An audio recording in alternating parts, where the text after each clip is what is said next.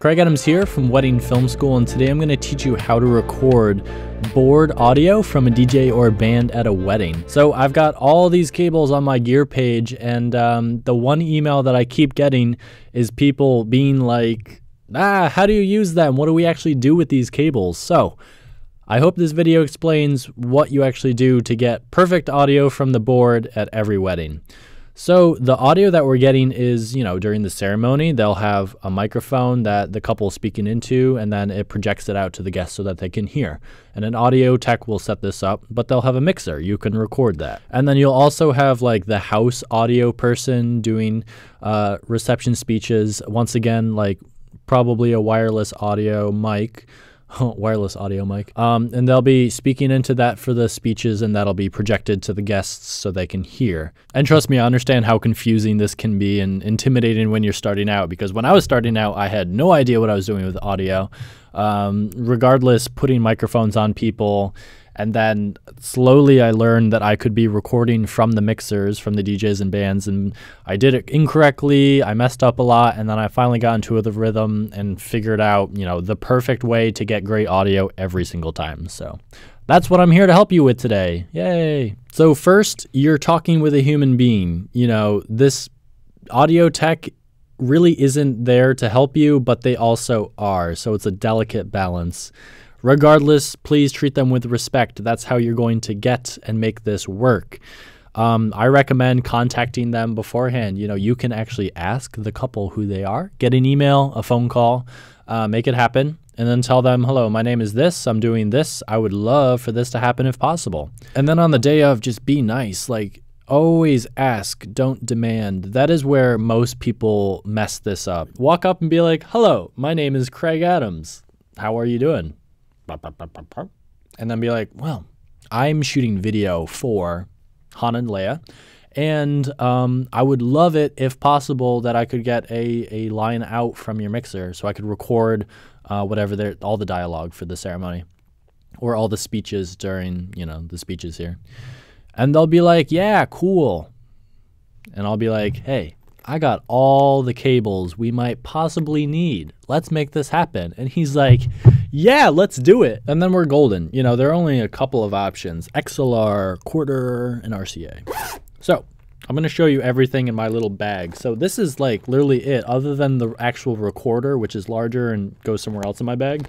I love this little clear vinyl. You can find it on the gear page. So microphones, they can be cheap Apple headphones, because literally I'm just testing like that I can hear it, like just the most basic of tests. Like, I don't have to have really quality high fidelity headphones, because there's really not much I can do if the quality's not there. So I'm just testing the levels and making sure that it sounds like how it looks on the monitors. So this is XLR male to female.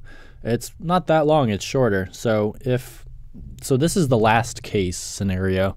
If they can't give me something from their mixer, pretty much 10 out of 10 times you're going to be able to, 10 out of 10, I love my ratios today, be able to plug this into their actual speaker to get a master out on the speaker. It's not the best quality, but it's a good backup in case you can't do anything else.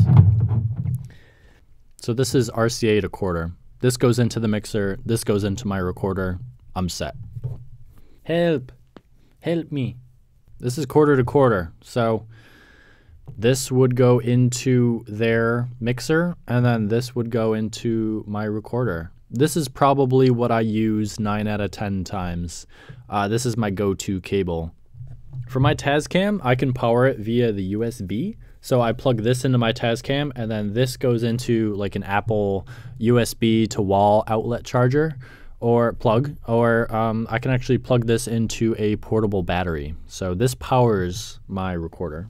And then very simple, if I'm plugging into where the DJs are and they don't have an outlet, I'm like, oh, guess what? I solve problems. I don't create problems. I solve them. So that's all the stuff that I bring and use with my Tascam DR60. It works great. So if you look at my gear page for the starter kit, you'll see the Roland, and it has two 3.5 millimeter jacks on the top. One is mic, one is line. There's a big difference between the two.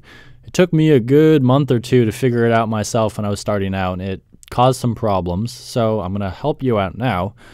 The line input is very low signal. You're going to get that from microphones, from labs, from stuff like that.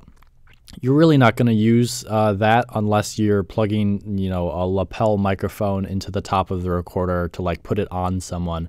But as far as board audio, you're going to use the line port instead because it accepts a much stronger signal. So some people use recorders like the Zoom, and they'll try to plug like a mixer into it to record, and you'll find like even if you put the level all the way down to like 1 or even like 0.5, the levels coming in are still like almost peaking. That's because you're getting a much stronger signal than your input can take. So with a Roland has 2 ports, so mic and line. So you want to accept the line if you're doing a DJ board. So on the top of the gear page, you'll notice 2 cables. One is quarter to 3.5. So the quarter goes into the board, and then the 3.5 goes into the line connection. And you'll also find the other cord, which is RCA, once again goes into the board, and then the 3.5 goes into the line input of the recorder. So I suggest having these 2 cables because you're not sure what the mixer is going to give you. Sometimes it's RCA, sometimes it's line, so have both just in case.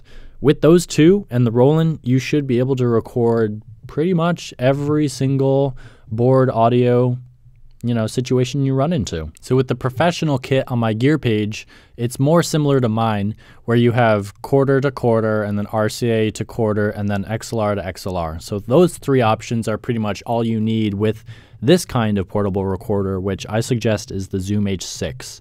So the Zoom H6 actually has all 3 connections. XLR is 4 XLR connections, 4 quarter connections on the sides, 2 on each side, and then it also has a 3.5 connection. But I recommend always trying to go for the quarter. It works, so always go for that. So with those 3 cables, technically you should be able to record any situation that a DJ or a band, aka a mixer, will throw at you. So here's a couple of tips to wrap up. When you start rolling on your audio, just roll way before you need to. Because you usually have a ton of audio space on your card, so just why not? It's one last thing you have to worry about, pressing that record button. And then once you do, push hold on so that if anyone touches it, it's probably not going to stop rolling. Make sure that your power is on by USB so that you know you're not going to lose power halfway through the speeches or something. People ask me about attenuators all the time. So they're little adapters that you put in between connections for audio, and it reduces your level by -10 dB, -20, etc. And they can be good to transform a line level into a mic level, but you usually need a ton to bring it down. They're good as backups, but honestly, if you can record line input into your recorder, you should be set. It's only when you have like a Zoom H1 and you're trying to record a mixer into that is when you're going to need to reduce that level, because you're trying to record, but it's like always peaking even though you have it low. And that should be it. Hopefully after watching this, you are prepared to record audio. You're not as intimidated. You kind of have a plan. So if you have any questions, please leave a comment below. I'll try to answer it. If you want to check out the cables, I have a link below for the gear page. You'll find everything you need to shoot a wedding if you're a beginner or advanced. And thank you for watching. Until next time, thanks.